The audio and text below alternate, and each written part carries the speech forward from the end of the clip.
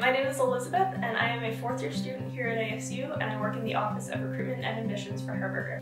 I grew up in Las Cruces and my family lives in Albuquerque now, so I have multiple experiences living in New Mexico. I am a digital culture student with a concentration in music and I'm finishing my minor in psychology.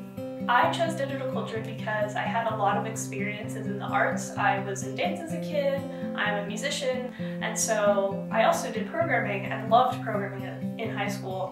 And so it was a really nice way for me to combine my love of programming and my love of the arts and think about different ways to program and also different ways to create using programming. And so that was a really cool way for me to combine those things. One fun fact about me is that I'm in the marching band. I was a tenor saxophone section leader this past year, and I played tenor saxophone the entire time I was at ASU. Prior to ASU, I hadn't played tenor saxophone at all, so it was really cool having a new experience and playing a new instrument that I hadn't played before. My favorite thing about HIRO is that there are lots of things happening. There are lots of resources available to all different types of creative people because it's all of the creative aspects of like design and art and music and theater. We have lots of different things that are happening, and so it's really cool to be able to support other artists while being an artist yourself. My favorite thing about ASU is that even though it's a huge university, a really big campus, there are lots of ways to get connected.